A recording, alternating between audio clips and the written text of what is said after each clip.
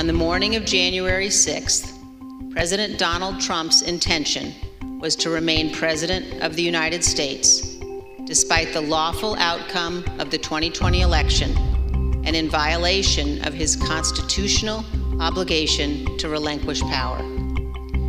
Over multiple months, Donald Trump oversaw and coordinated a sophisticated 7-part plan to overturn the presidential election and prevent the transfer of presidential power. In our hearings, you will see evidence of each element of this plan. Hey, everybody. Welcome to the Muck Rake Podcast. I'm Jared Yates, Sexton. I am here, as always, with Nick Hauselman. We have so much to cover today, but we have to begin, of course, with the now very popular television show, the January 6th committee hearings. We wondered last week in our Patreon exclusive of the first hearing, and that's over at patreon.com/muckrakepodcast.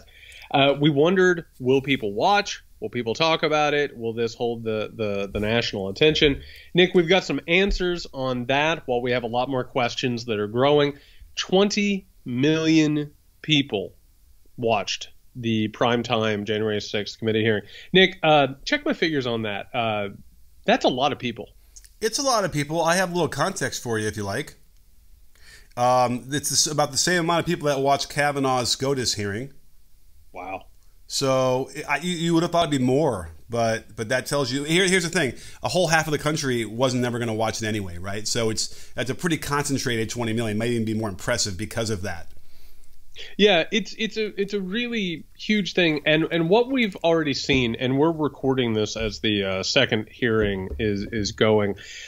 This is already turning into a ready-made, ready-to-package and consume political spectacle, which is what we talked about last week, that not only was it intended to be, but that it needed to be in order to move the needle a little bit.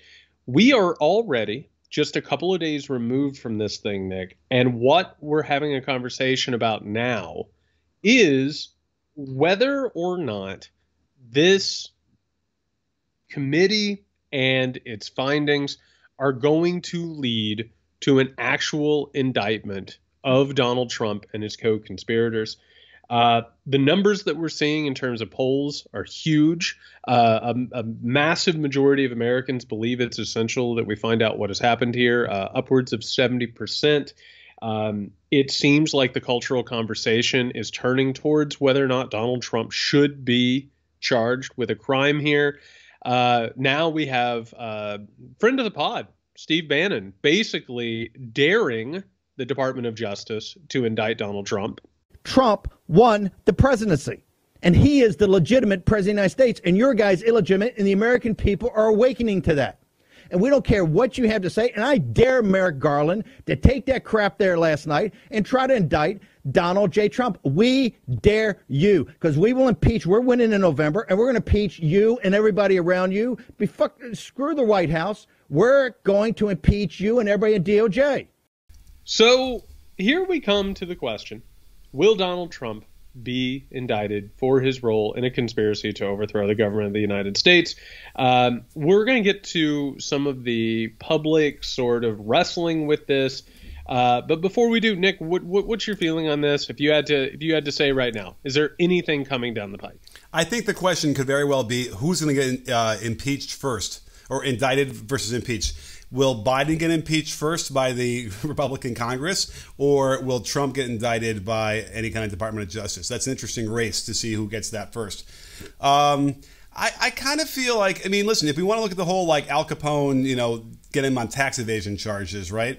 There are a couple things that are very clear that he violated as far as defrauding, a national election. Hey, the state of Georgia is still looking into the possibility for him pressuring officials. Yeah, and then plus that with the pressuring of Pence, a lot of lawyers out there. I'm no lawyer. I play one on TV. Think that that's enough, and that would probably be enough. Again, we're just trying to get him off to the side so he can't run again. I mean, that's not really the thing. He needs to go to prison so no one else tries to do this again. But I do feel like it's maybe 50-50 that they're gonna be able to charge him with something. So you've got it at a coin flip at this point. Yeah. Well, I've seen a lot of very wealthy white men skate on a lot of charges, so I'm not particularly certain about that.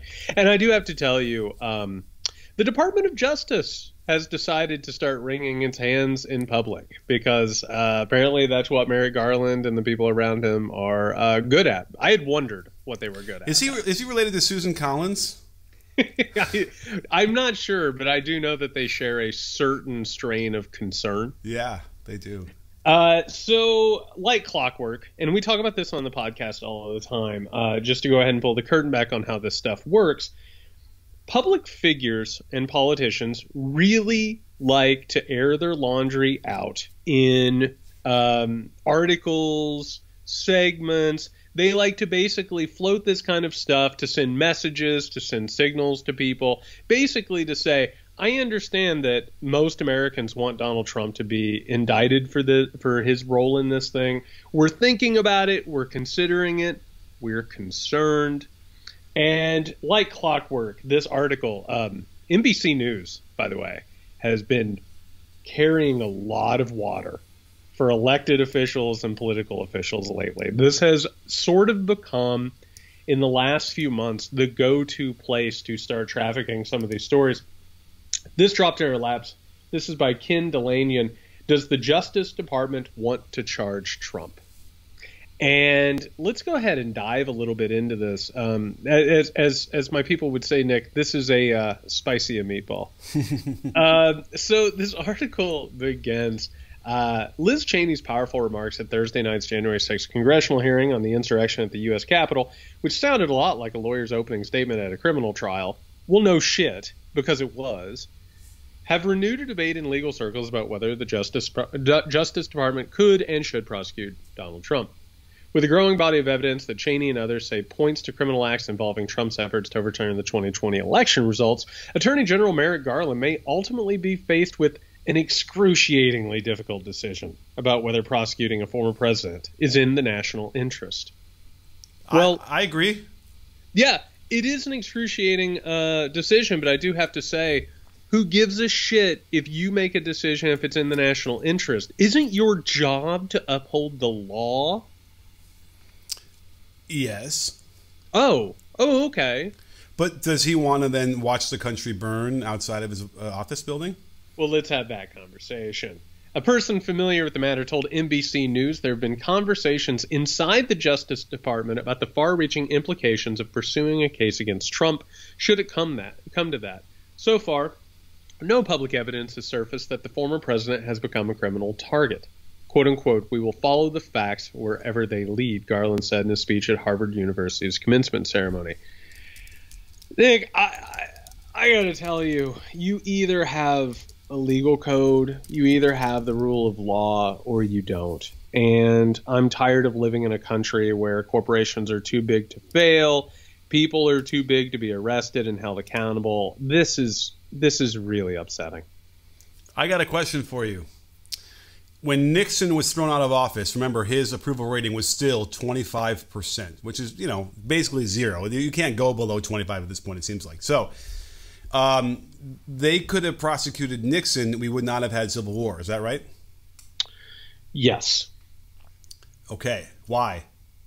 The particular moment in time, and with Nixon's numbers where they were, as well as the Republican Party. And this is something that we try and remind the audience of constantly, which is Nixon resigned not because he had a flash of conscience. Mm-hmm. It's because the Republican Party came to him and said, sir, it's time to go. And they were ready to stand off to the side and say, listen, he needs to go. Hopefully we can move past this. There was no Fox News. There was no right-wing propaganda sphere out there in order to twist this thing and turn it into a situation. So, no, I don't think if Nixon would have been prosecuted, a civil war would have broke out. Right. Okay. So, and it has to do with approval ratings, right? There's enough people in this country that still believe all of Trump's lies that would take up arms, right? That is the real fear, and I'm sure the Department of Justice has even more information than we do about the real threat of that. Well, I think whether or not they have information for it or not is a different question. Whether or not they are so timid that they're terrified of it is a different thing. Right. I mean, listen, Garland has shown time and time again that he is a pretty standard type of attorney general. He's not particularly interested in getting involved in these types of things. People have brought up troubling elements of his resume and connections that he has.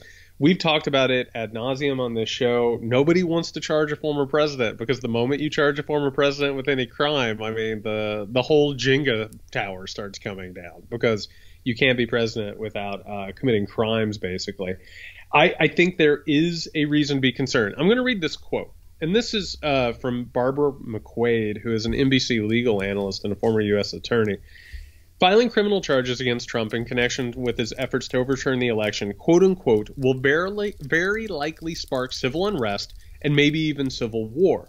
But, she said, I think not charging is even worse, because not charging means you failed to hold someone criminally accountable who tried to subvert our democracy. I'll say this, Nick. I think it is likely to spark civil unrest. I do. But I kind of feel like we're at the point where you got to let those chips fall where they may. I hate to say that. I know that people would be hurt. I know that it could be a really bad combustible situation. You cannot let this go. I mean, I agree. Again, we're worried about the next guy coming in following the playbook who's much less addled than Trump, right? That's the real fear, because that's where you get into the Damien Omen 3 version of our United States, right? Is that why it's Omen 3? It's all for you, Ron DeSantis. It's all for you.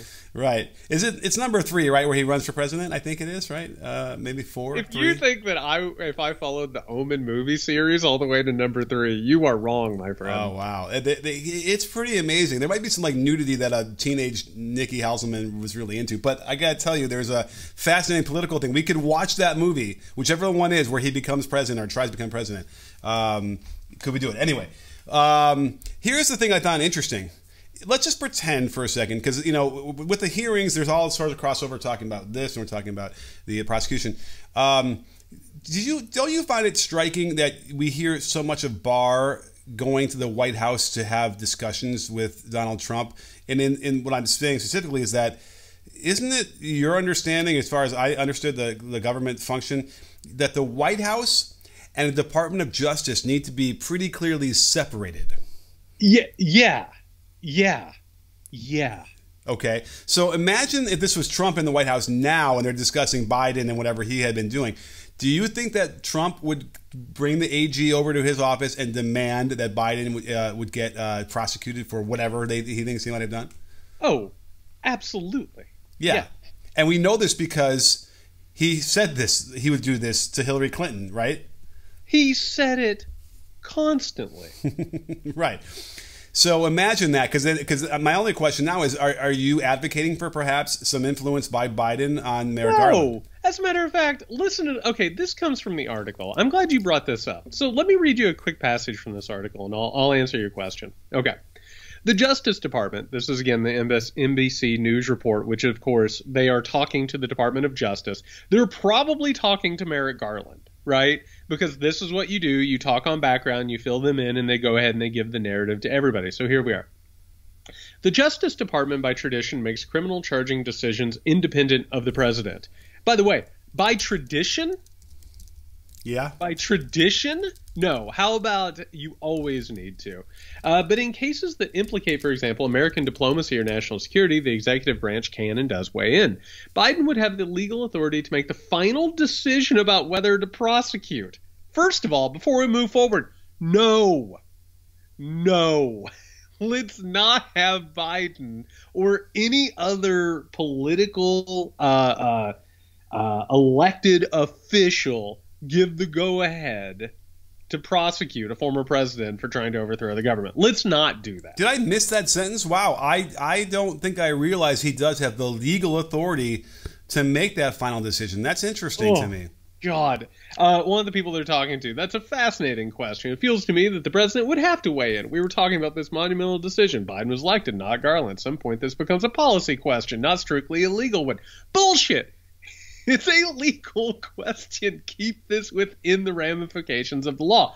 McQuaid, who was earlier talking in the article, it would be a terrible idea. I think you cannot loop in the president. You can give him a heads up, but I don't think you consult him. That undermines the idea of an independent Justice Department. Amen. Thank God somebody said it. We don't need to live in a country where the president is having the former president indicted and prosecuted. Let's stay away from that shit. Absolutely. I mean, I agree. I feel like they need to be completely independent. Although it's funny because in a different kind of kangaroo banana republic, the Justice Department could become all-powerful as well and start prosecuting everybody without any way to interfere either. It's this is a delicate balance we're here. This experiment that we're trying. You're telling me, man, that's what's at stake. In a banana republic, Trump would have either been dead or on house arrest at this point. I mean, that's what we're literally talking about. Well, actually, that's not true. In a banana republic, Trump would be wearing a military uniform, making sure that his rivals were either dead. He'd still be in the White House, is what you're saying. No, he'd still be in the White House. Yeah. That's exactly right. This is absolutely insane. And I just want to point out, like, this is one of those articles that just sort of floats through the milieu of the American political environment. This is the Department of Justice sending signals out to journalists, to politicos, to other politicians that says, hey, we're paying attention. We're thinking about it. Here's what we're wrapping our heads around. Basically, they are telegraphing the fact that they kind of are saying we're waiting on someone to give us a cue. And I got to tell you, man, that's troubling. And Merrick Garland is not an effective attorney general. And this is also, and I hate to say it, it's indicative of a lot of the Biden administration. It's a lot of people who are sitting around saying, well, somebody else is going to figure this thing out, and we'll do our part when we are part of it. This sucks. You know what could happen, really, is that they pull up Mueller. And rather than do any kind of recommendations for what they should do, they just simply say, here you go, whatever, maybe you'll impeach the guy. I don't know. Well, right? for a second, Nick, I got to tell you, my heart kind of skipped a beat. I thought you were going to suggest that they put Robert Mueller in charge of it. Oh. I was like, no, please, no, don't. Yeah, no, he just retired, by the way. That popped up in my timeline. Although, hey, congrats, Robert Mueller, on a hell of a career, my man. Yeah, he deserves to sit by a beach and drink a pina colada, I think. But he deserves something. Right. And listen, for the past stuff, but the Mueller report, yeah, I mean, the fact that he chickened out and didn't refer is ridiculous. And by the way, Merrick Garland can easily live in that same headspace and be the same way, where it's like, well, we've got like 5 pretty ironclad cases of obstruction of justice or they've got like fraud. 7 conspiracy charges that they can bring against Trump. Yeah, and like, but who's to say what the Office of Legal, opinion has, and so I don't know, and then the president Biden can't step in and be like, you must charge him. It ends up becoming, this is so frustrating. The idea that we're living in this democratic republic that is on the verge of absolute ruin, and everyone's just kind of looking around at each other and they're like, I don't know, are you gonna do something about this? Are you gonna, or maybe not, I guess. Yeah, I don't know. It's frightening, and again, it's all because, well, listen, Trump deserves to be prosecuted, but it's really about, and by the way, we get in this conversation all the time. If he goes to prison and he gets indicted up the wazoo and serves the rest of his life in prison, is that going to stop DeSantis from doing the same exact thing? Well, so just to go ahead and preview, later on the show, we're going to have a segment where we're talking about the fact that there are a lot of Republicans right now who are looking at 2024, and they are thinking about a life after Trump. And there is something happening here. And I don't know if you feel it. This is something that we sort of talked about a little bit last week, getting ready for the hearings and then watching the initial hearing. There is a feeling that a lot of people within the Republican Party, they know that they can't come out and say Trump should be prosecuted. They can't come out and say that I'm anti-Trump. They still have to court that base. There are a lot of people in that party right now who are ready to move on beyond Donald Trump. And in all of this, a big question has to become, and this, I think, splits this question, civil unrest, civil war. I don't think prosecuting Donald Trump will lead to civil war. I think it will lead to some disturbances and some radicalization, but also maybe the effect could be negated a little bit if some of these Republicans are starting to feel like they want to move beyond him. And so you got to look at like your Cheney, your Kinzinger, you know what I mean? You go down the line, you start to wonder how many Republicans are ready to turn that page. Yeah, well, I mean, listen, there's no lack of Republicans who are bloodthirsty, you know, power mongering, you know, whatever, you know, people just need attention, right? So that's going to happen either way. I mean, listen, if we have to fucking listen to Tom Cotton campaign, I'm going to throw my computer out the window. I can't do it. I can't do it. But you know, we're getting a little glimpse into maybe why Liz Cheney. Listen. I want to give her a lot of respect. What she's doing is terrific, and how she's laying this out, and she's whatever. But come on, she knows she's going to be on the screen in front of 20 million Americans at any one time, sounding powerful and sounding, you know, standing up to Trump. You know, when I think she's already booked a trip to Iowa at some point in the next week, right? So keep your eye on that one. So, you know, there's got to be a little bit of cynicism there as far as what her motivations were for doing what she did, for joining the hearing. And we're gonna talk a little bit about that trip to Iowa and some other conspicuous trips to New Hampshire by some other people here in just a minute. But one of the things that I think Cheney is taking advantage of, like a lot of other elected officials right now, is a leadership of a vacuum of public leadership. Biden, of course, we talked about this, I think it was last week. We talked about how he sort of left a really big gap for senators to sort of negotiate their own stuff, to find their own paths, and then, you know, he'd say he'd sign it. We have also seen in the past few days that Democratic and Republican senators have, on principle, made an agreement on gun safety, gun control, whatever we want to call it. We've heard about this compromise, which was led on the Democratic side by Chris Murphy and on the Republican side by John Cornyn. This is a thing, by the way, that is probably going to pass, probably going to get signed. Biden will get no credit for it whatsoever. I mean, and listen, we need to go down what the specifics are of this in order to get everyone up to speed, what happened, get the information out there. And then we'll talk about our reactions to it, our concerns with it, where it looks like it's working, where it's not. This is a compromise. It's going to include upwards of 10 Republican senators, which means that this is going to pass the filibuster. This will probably end up passing. The details of this compromise as it's come out, there are going to be incentives for states to pass their own laws. I think speaking of semantics, we've moved from calling them red flag laws to crisis intervention laws. Thank you, Washington, D.C., undefeated in semantics. Yeah, crisis intervention orders, you know, which seems even more like in your face and whatever. But hey, I'll take it. We've got investments for mental health programs. We've got money for suicide prevention programs. We've got money for quote unquote school security. Get your fences, get your guns, get your armed quote unquote resource officers, or as I like to call them, police. Get rid of some doors. Knock those doors the hell out. Let's make them into more walls. I'm so anti-door, I can't stand it. We've also got, I actually think this is one of the best parts about the compromise. There are some initiatives in there to get rid of the ability for domestic violence, to get those people away from guns. We're also talking about possible separate background checks for buyers under 21 years of age. Just before we get into the pros and the cons, what are your initial thoughts on this thing? I mean, listen, it's unprecedented. They haven't done anything for 30 years on this, and it's perfectly appropriate for people to want to celebrate like the absolute bare minimum thing that they could maybe kind of do to inch something that probably won't really prevent mass shootings anyway. But hey, let's pat ourselves on the back. So here's the thing, and Nick, scale of 1 to 10, how cynical am I about modern politics? You know, is there a higher number? Or did I just stop at 10? There are 15. Yeah. I'll say this. There's some stuff in here that'll probably save some lives. Okay. I mean, really, like, listen, the separate background checks for the people under 21 is an absolute bullshit compromise. It's probably going to keep a couple of troubled people from getting a hold of guns. Yeah. And God knows how many people that might save. The domestic violence prevention thing is incredible. For sure. Thank God.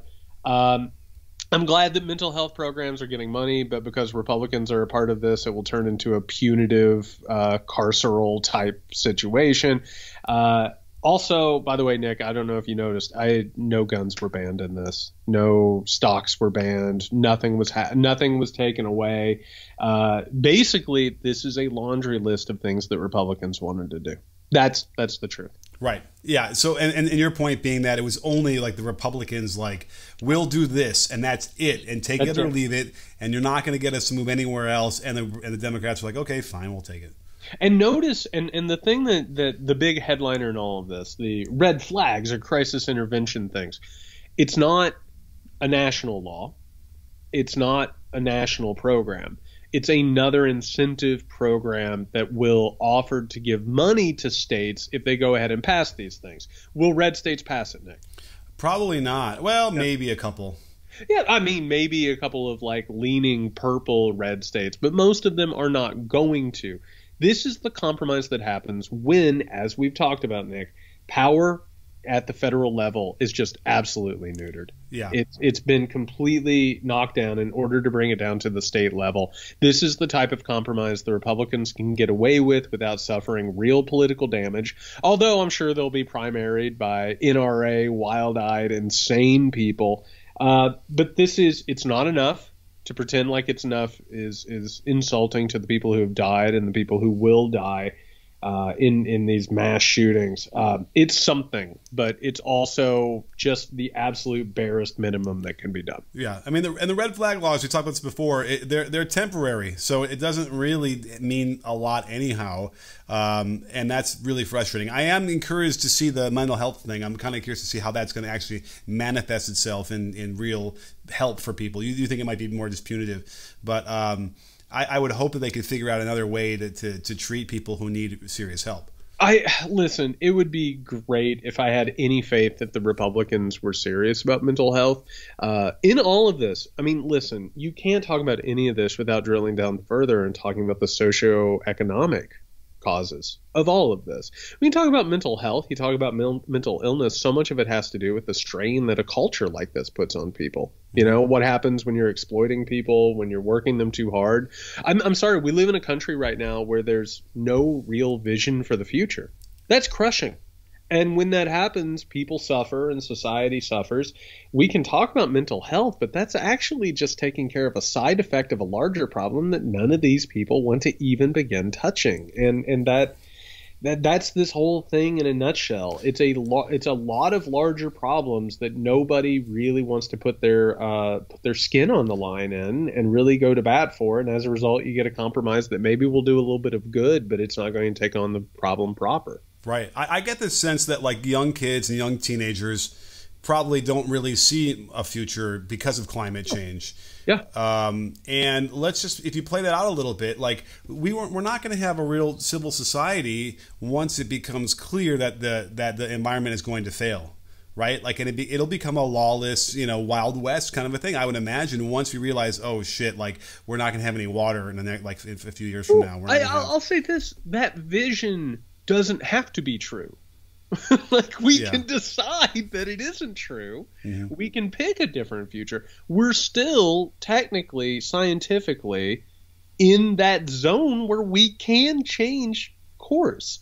The problem is that our leadership and representation, that they are either bought and sold by, fossil fuel or these special interests, gun lobbies, you name it, corporations, that they can't offer an alternative view.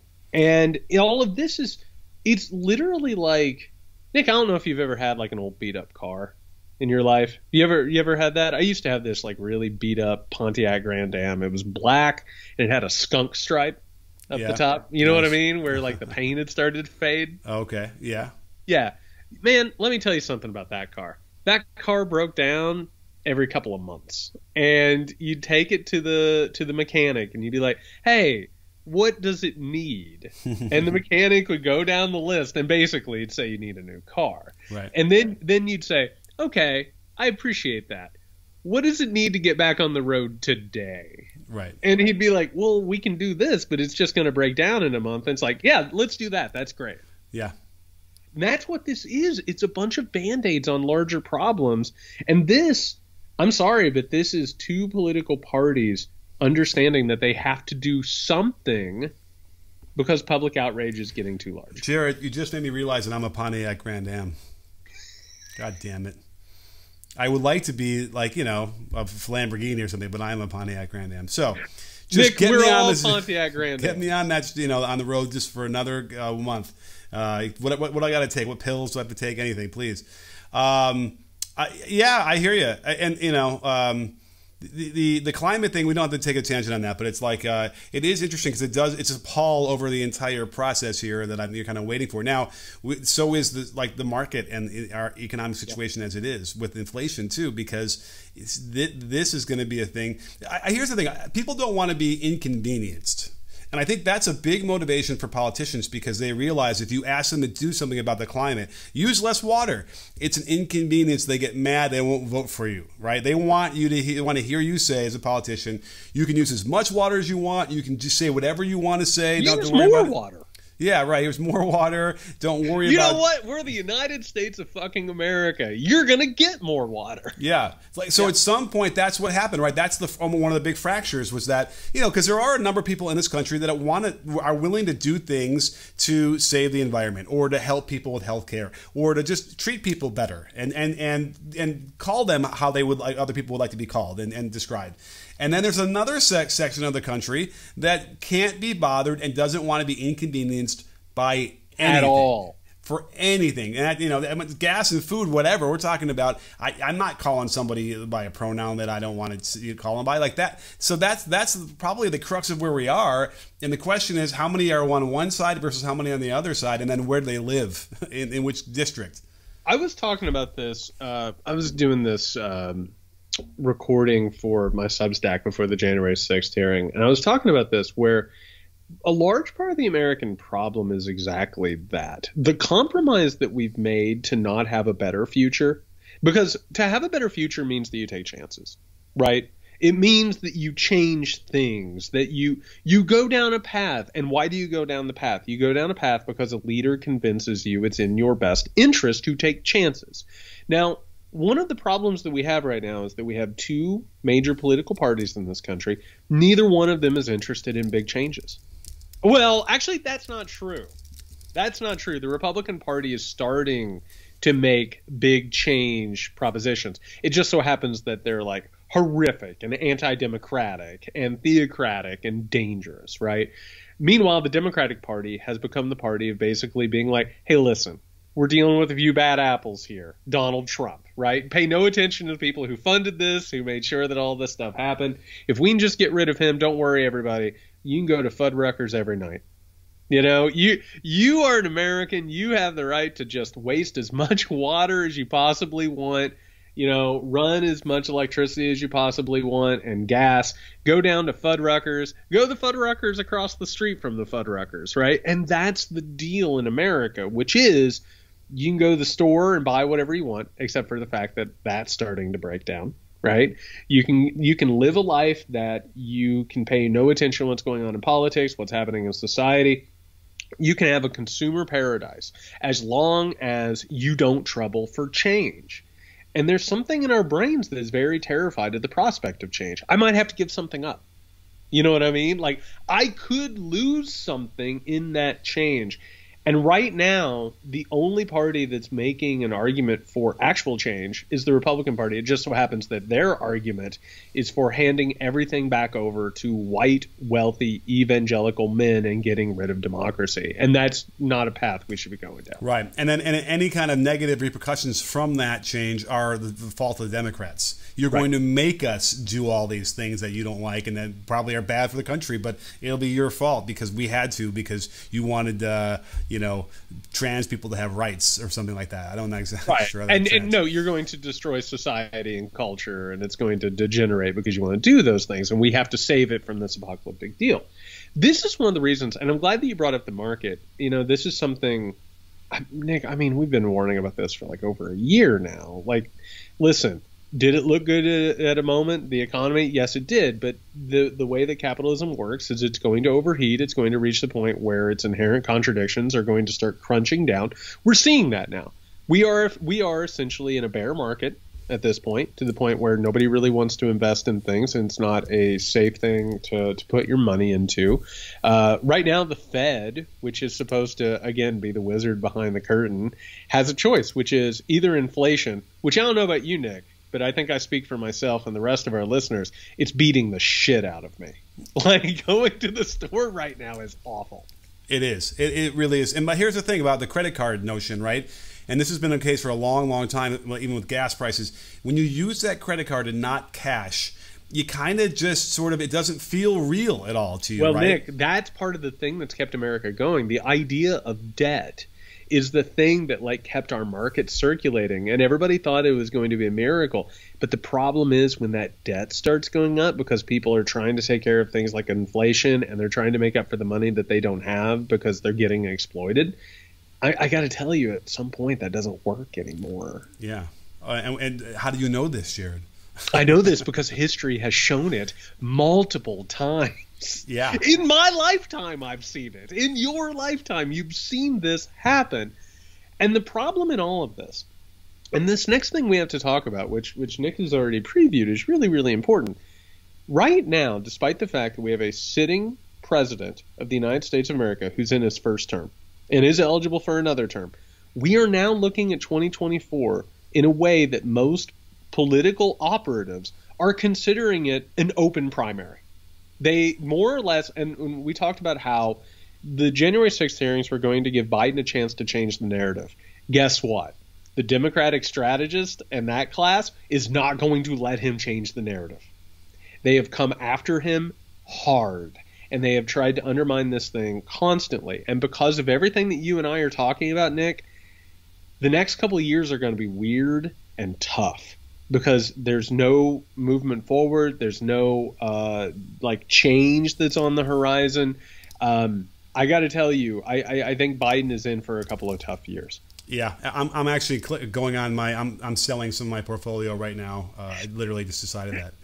Hold on a second, I got to liquidate. Yeah, gotta go. Well, I mean, because like we were wondering, we needed cash or something, and it's like, well, do we really want to take it out of that IRA, or whatever? I'm like, yeah, because it's probably going to continue going down. Let's just do it now before we lose any more money. You know what I mean? Like, that's what we're looking at. I mean, I told you, I had this friend of mine who's a crazy guy, and he's kind of a quant. I had a dream about him last night, too. This is what's before I even knew that the market was going to be down 700 points. This could be a bear market for, like, the rest of our lifetimes. And no one believes it because that's never happened before. But, nothing we've seen in the last 6 years has ever happened before. And the one thing we always say is the economy gets the president gets way too much credit and way too much blame. There's not a lot they can do because the only thing you can do to combat inflation is to raise interest rates.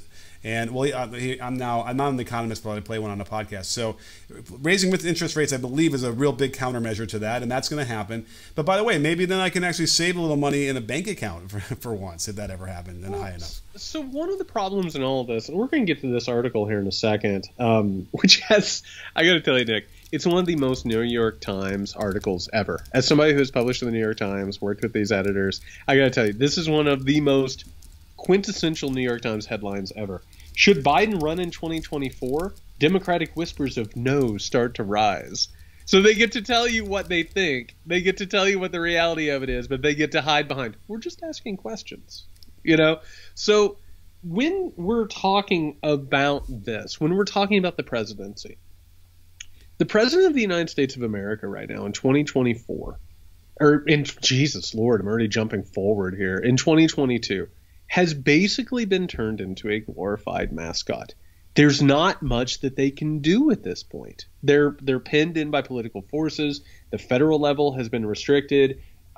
special interests basically rule politics in the United States of America. They are kind of on the sideline. It's almost at this point along the same notion of being the Prime Minister of Canada. You know what I mean? Like it's just another cog in a machine. And the thing is, it doesn't have to be. The presidency changes, it waxes, it wanes. I mean, George W. Bush, based on Cheney, the Papa Cheney, basically tried to turn himself into an emperor at one point and had overreaching power.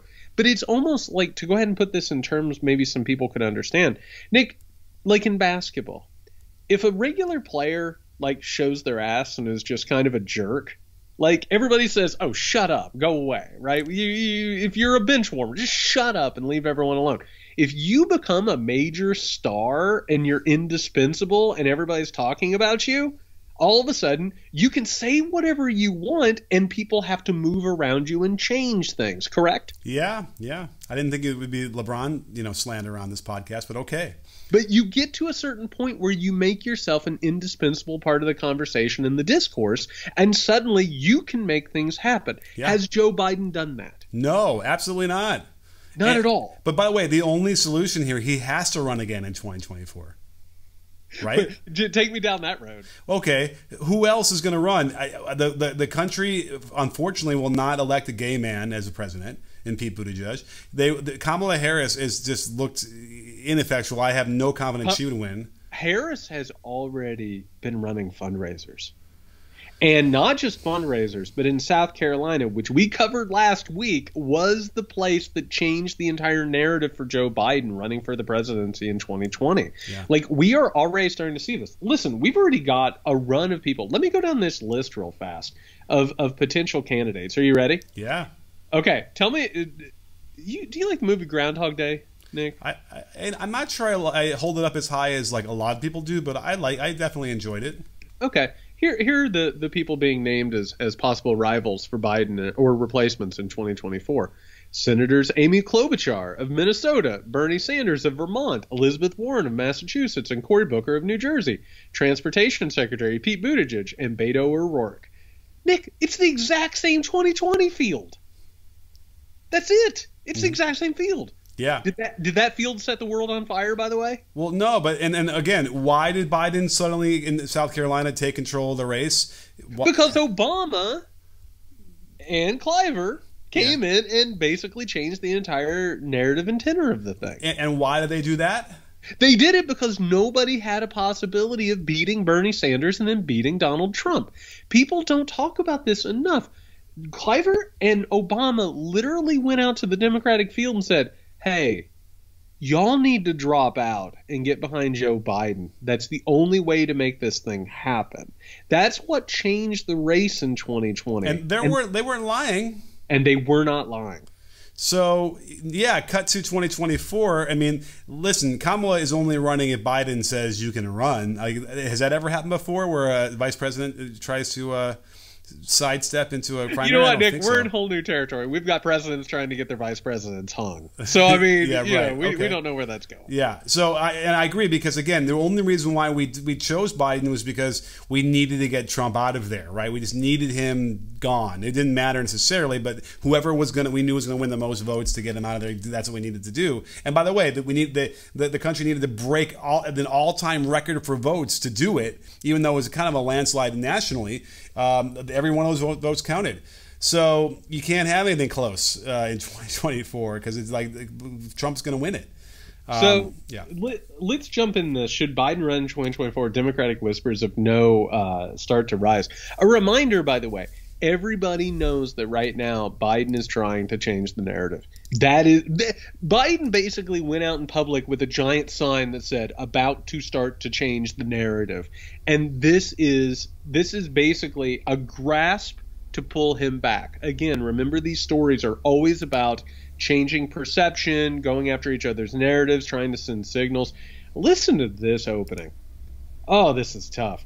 Midway through the 2020 primary season, many Democratic lawmakers and party officials are venting their frustrations with President Biden's struggle to advance the bulk of his agenda, doubting his ability to rescue the party from a predicted midterm trouncing and increasingly viewing him as an anchor that should be cut loose in 2024. Ow. Yes. You know what I'm thinking of? There's a funny Monty Python sketch where he's trying to sell an albatross to the crowd at the Hollywood Bowl. This is an albatross, yes. Do you really believe that, though? Do you think that he's an anchor that's pulling everybody down to the bottom of the ocean? No, I don't think that's the problem. I think it's the fact that the Democratic Party doesn't have a message. Okay. The Democratic Party's anchor is that it allows the Republican Party to define it and spends all of its time denying what the Republican Party says while never replacing it with any other message. They basically don't have a platform other than saying, guess what, the Republicans are awful, we're not going to do what they do. Right. That's it. Yeah. Instead of saying something like, you know what, we need to shore up our voting laws. Yes. You know, and we know what, we got to shore up our gun laws. You know, it would be really easy, wouldn't it? Nick, think about this. Have you ever been in, like, I don't know if you had roommates. I don't know what you were doing in your time in the Midwest. You have roommates, or you go out and you vacation with people. You're living in a house. You look around and it's an absolute sty, right? Mm-hmm. It needs to be cleaned. The dishes need washed. The floors need swept.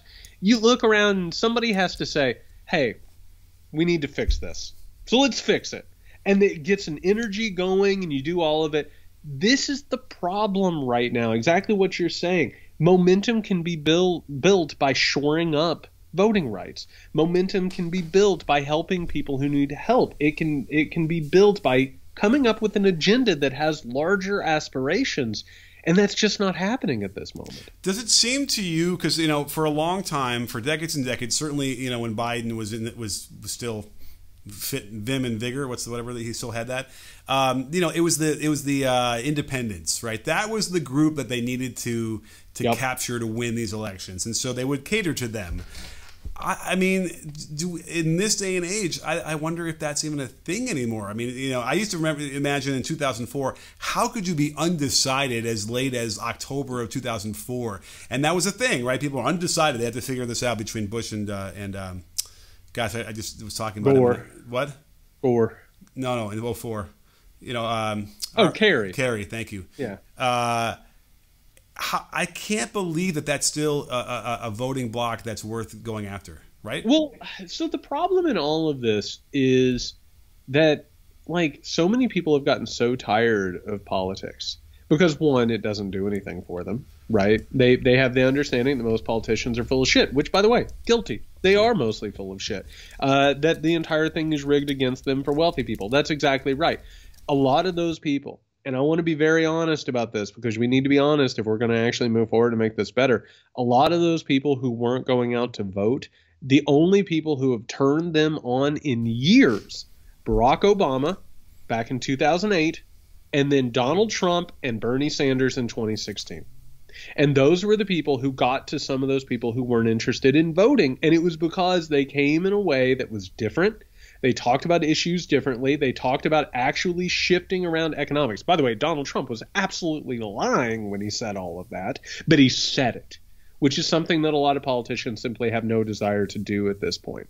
You know, the difference with Trump in my mind was he turned it into a game. They're a team that you want to cheer for, right? Yep. And maybe that was always that way, but it just feels like the people he activated that hadn't participated because they didn't think politics did anything for them, what it does for them now, nothing tangible, right? They're not going to get any benefit from the government, like, you know, now versus then, having voted for Trump and having him in office, but they have something that they can cheer for and dunk on people with and you know and lure that over and troll. Like, that's sort of, I think, what they've done, right? That and that's given people that's powerful. And we had Nick Harmony on the show talking about what the effect of being that way is on the brain.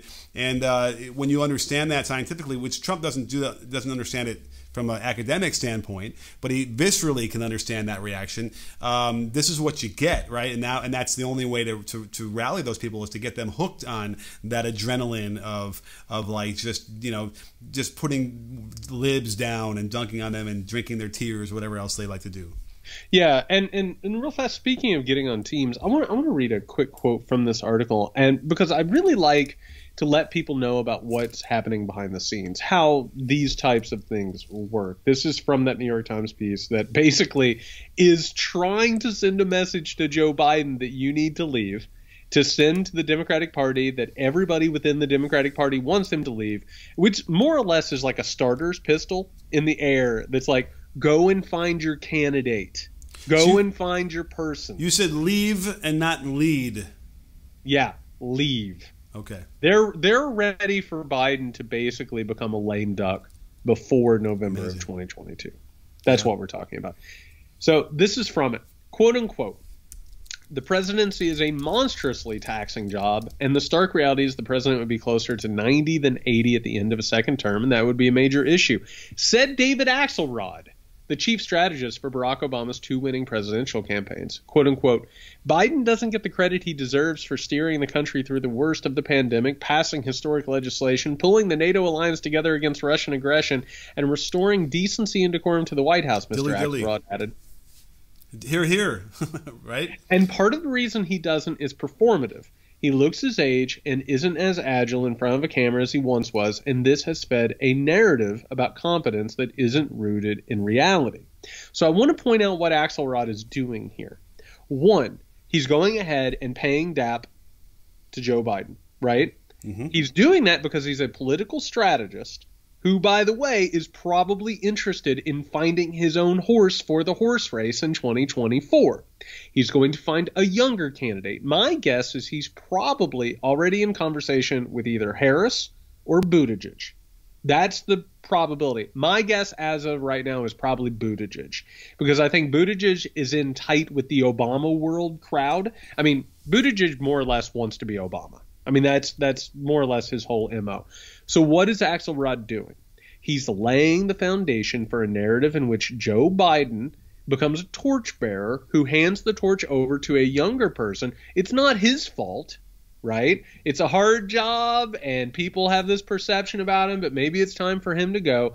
Axelrod is in the New York Times right now setting up a path where Joe Biden will leave and he will go with another candidate.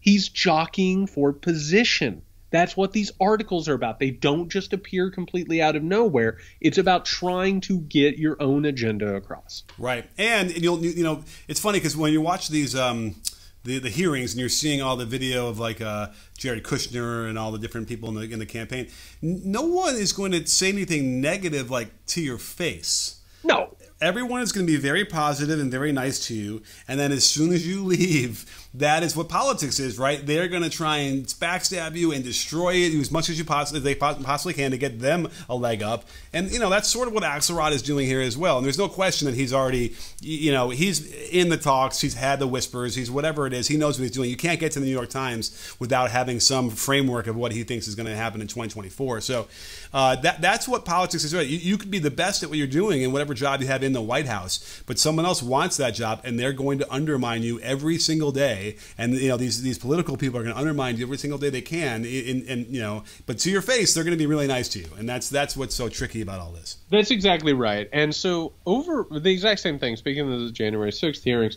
I mean, you said it yourself. Liz Cheney is right there, square in front of the camera, and is, to be honest, because of the attention paid to this thing, almost like the de facto leader of the United States right now. That's true. As Biden is kept from the cameras, either intentionally or unintentionally, you have these people who fill the vacuums. Joe Manchin's done it. We're looking at Liz Cheney doing it. Now, with this, we're also hearing that over on the Republican side, we're starting to see a field of potential candidates come out. There are more than 15 at this point who have already built foundations in Iowa, New Hampshire. They've got the PAC structures. They've got the campaign structures that they're building up. I'm going to go through this list real fast, Nick, of people who have either said that they're thinking about running or the people around them have already confirmed. Just be careful, because I've heard that if you read all these names in a row too quickly, then Beetlejuice comes out. So just just be careful how you read these. I've heard that a tax cut for the wealthy gets passed if you read all of these. Okay, so I'm going to go through the list real fast before we wrap the show up. I want to get the initial thoughts on this, and I want to point out that in all of this reporting, people have said that it's really notable that Trump has not cleared the field yet. Because if Trump was going to be the main candidate, then that would mean that some of these people, particularly on the periphery, wouldn't even consider getting in, particularly with their relationships with Trump. He still leads in the polls, but I got to tell you, the number of people here tells me, and the personnel on the list tells me, that some people think that Trump either might not run or might not be able to run in 2024. Fair? Fair. Okay, so I'm going to go through the list, and let's give our initial thoughts. Mike Pence. Yes, 6 pence, none the richer. I got to tell you, I've said this on a previous episode. A Mike Pence run for the presidency in 2024 might very well be the comedy that we all deserve. I mean, I don't know. I thought I was going to say it might be the saddest thing we've ever seen, but okay. He is absolutely loathed by the Republican Party to the point where people tried to hang him. Yeah. That's incredible. And you know what they say is comedy is just tragedy plus time. So there it is. Can you imagine? You're in the bowels of the Capitol on January 6th, right? All hell's breaking loose above. Like some Secret Service person is like, code name Whole Milk. They're saying they want to hang you, and in the back of your just absolute like idiot mind, you're like, I'm going to run for the presidency. Yeah, that's incredible. Tom Cotton. Tommy, just an absolute fascist in waiting. Yeah, and Harvard, right? He's Harvard educated. I believe that's right. Do you think he has any shot of being president of the United States? You know, listen, I will give him a better shot than Ted Cruz, but that's as low. I mean, you're talking about in the single digits here. Man, he's got the charisma of watching a loved one suffer. I mean, he just does not have that aspect of it. I mean, if there's some sort of a Weimar Republic coup, you know, like the Reichstag burns down, like, I don't know, maybe Tom Cotton could make some sort of a candidacy, but I don't see it, right? Yeah, and he's Harvard Law School and Harvard. Yeah, Tim Scott, just not even going to make a dent in this, right? Oh, my God. What is he doing? What's Chris Christie doing trying to put together a structure? How many times are we going to run this thing back? You know, when you do this, it's either because you know you're not going to win, but you're just getting yourself in the conversation. Like Swalwell, for instance, did it, to get himself, for the future. Well, he's already past that. That's not happening. But he's probably angling to become another, consultant or campaign manager or whatever again, right? I think it would be really hilarious if Chris Christie just ends up becoming like the transition officer for somebody. Right. It's an expensive way to get that job every time, but hey. I'll give you a real quick 3 people who will not be the next president of the United States of America: Larry Hogan, Nikki Haley, and Rick Scott. Yeah. No. And Rick Scott again. Like, what are you doing? Scaring children. Yeah. Is what he's doing.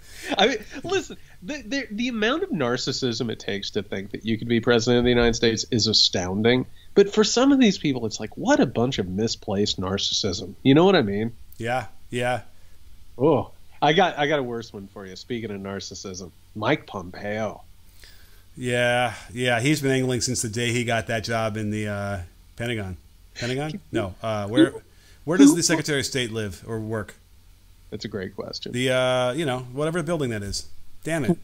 Who wants Mike Pompeo to be president of the United States besides Mike Pompeo and maybe like a couple of people who know him? And his wife. Oh, and he is just like an absolute crazed evangelical theocratic asshole. Yeah. And again, no charisma. Like, just one of the most annoying human beings in public circles in forever. Who thinks that he could run for anything? Need we remind you, like, there's an NPR reporter who was interviewing him about Ukraine, and then he's like, show me where Ukraine is on a map. And, like, she's like, yeah, it's right there. And he's like, oh, well, I knew that too. Whatever. Foggy Bottom, by the way, is where. Foggy Bottom. Yes. There you go. So please, but again, here's the real damage: is that we have to listen to this guy pretend for a few months until he drops out. Dude, he's gonna. My prediction is, if Mike Pompeo runs for the nomination, we're going to see him in one debate. And then there's going to be one of those like undercard debates. Yeah, right. He's going to be on it, and then that's going to be the end of his candidacy. Yeah, that's a good prediction for sure. Ted Cruz, run it back again. Yes, Rafi. I'll tell you what, when you literally have been told by everybody in your family and circles that you are the next Messiah, you can't stop running for president. Yeah, but there's got to be people in his family and also say, hey, Ted, you're kind of an asshole. There's got to be those people I hope in his family, someone, maybe his dad, somebody has to slap him across the face and tell him. No, his dad is basically just absolutely grifting on telling people he's the second coming of Christ. Oh, okay. Well, listen, if you can't get your dad to say that about you, then who can? Who can? All right. So next to last, this is something we actually have to talk about. Liz Cheney. I don't think there's an even remote possibility that Liz Cheney could win the nomination of the Republican Party, but I want to say two things about it. One, if she were to mount a serious campaign and gain any traction whatsoever, the way that our media would fawn over her would be disgusting. Like, they would absolutely pave over all of her troubling positions. They would paint her as a hero. It would never end. Second of all, I don't even see a possible reality where that comes true. I don't think that there is any room whatsoever. There is this fever dream idea. Biden is part of it. The idea that the Republican Party will wake up from whatever they want to believe this is, that they'll come to their senses, that their consciences will come over. It's not going to happen. It's just not going to happen. Here's an interesting scenario, however. Like, first of all, they go through the hearing, and she continues to be really impressive and is the face of the whole thing. They refer. Trump gets indicted, and she still she's the face of putting this evil scourge to bed, whatever. And then maybe she runs as an independent. I mean, that is a possibility, and basically runs as a spoiler at that point, right? Yeah, because she's kind of a spoiler right now. Maybe she would do that, and she would. That's all they need. That would take down anybody running in the Republican Party. That's an interesting thought. And we wrap this up with the outside of Donald Trump, the assumed front runner, Donnie DeSantis. I think we all know at this point how dangerous this person is, his ability to create an autocratic situation around himself, embrace this authoritarian stuff. Also, while we're on the subject, Nick, did you see the DeSantis flotilla down in Florida? Are you describing a bunch of boats in the water in support of him? Yes, I am supporting a bunch of boats in the water in support of him. I got to tell you, a couple of years ago, those same people were flying Trump flags and sinking each other. Yeah, right. Well, no, but this year they're complaining about the gas prices as they drive a vehicle that gets no miles to the gallon. They're rip-assing up and down the coast. Florida, we salute you. Never, ever change. And by that, I mean please change. Please, dear God, change. I will say, though, I think DeSantis is growing around himself a movement of both Trumpian MAGA people, but also a lot of Republicans that we've talked about who are quote unquote serious people who want to destroy liberal democracy. I think he's really, really gaining some, I think, troubling momentum. I just typed in how much has DeSantis raised for a presidential run, and it says he's raised $100 million for his Florida re-election race. This is in April of 2022. So I don't know. I'm checking my figures. That's a lot of money. That's especially for a governor's race. I know Florida's a big state, but geez Louise. So but they know that his re-election in Florida, he needs to run up the score. He needs to have a massive, decisive victory that gives him the momentum going in. That's always been the governor thing. And what it tells you is if he can raise that much money now, this early before the race, he'd be able to raise a lot of money to run for the presidential, for the president in 2024. We keep covering that there are a lot of people who know that Trump is an absolute moron and buffoon, and they used him for their anti-democratic ideas, their authoritarian ideas, for furthering their wealth and their power.